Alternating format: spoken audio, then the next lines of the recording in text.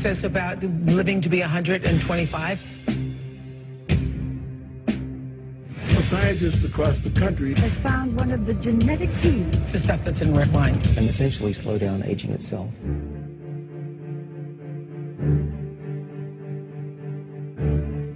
That resveratrol chemical, which is in red wine, when it's concentrated to this dose in laboratory animals, prolongs life expectancy.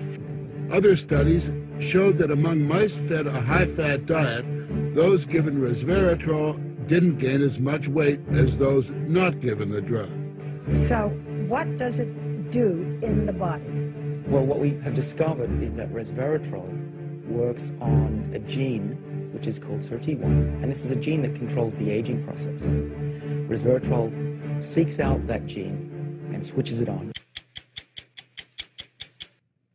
17 years ago, 60 Minutes first examined the so-called French paradox, which suggested that the French, despite a high-fat diet and high consumption of wine, had a remarkably low incidence of heart disease compared with Americans.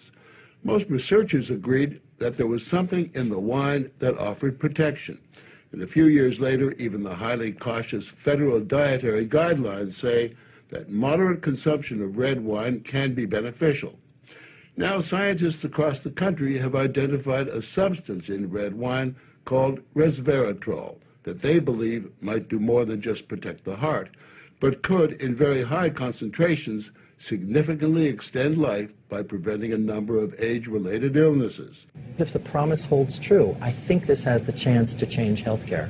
What you're suggesting is there's some kind of rejuvenation drug that turns a 70-year-old into a 35-year-old. That might be pretty hard to do.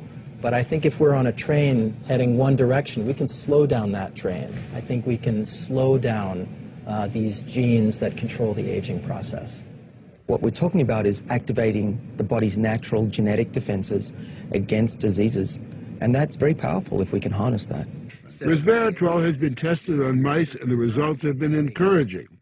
In this test video provided by Certris, both of the mice have been fed a high-fat diet for 12 weeks.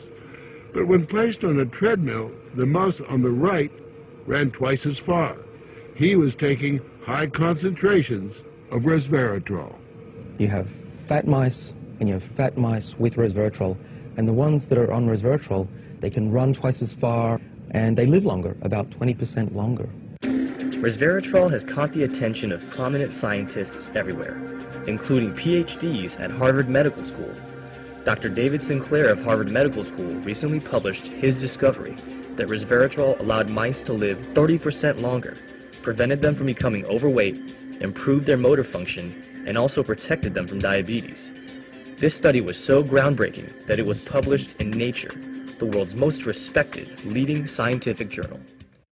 Resveratrol is turning out to be one of the most revolutionary breakthroughs in modern science. In addition to Dr. Sinclair's findings, resveratrol has also been demonstrated to help prevent the risk of heart disease and stroke, Alzheimer's and Parkinson's disease, certain types of cancer, and has also been shown to increase exercise endurance. Writes David Stipp in Fortune magazine, you'd have to go back to the advent of antibiotics to find such a broad therapeutic potential. Resveratrol is found in the skin of red grapes and can most commonly be found in red wine. 1 glass of red wine contains a mere 0.5 milligram of resveratrol.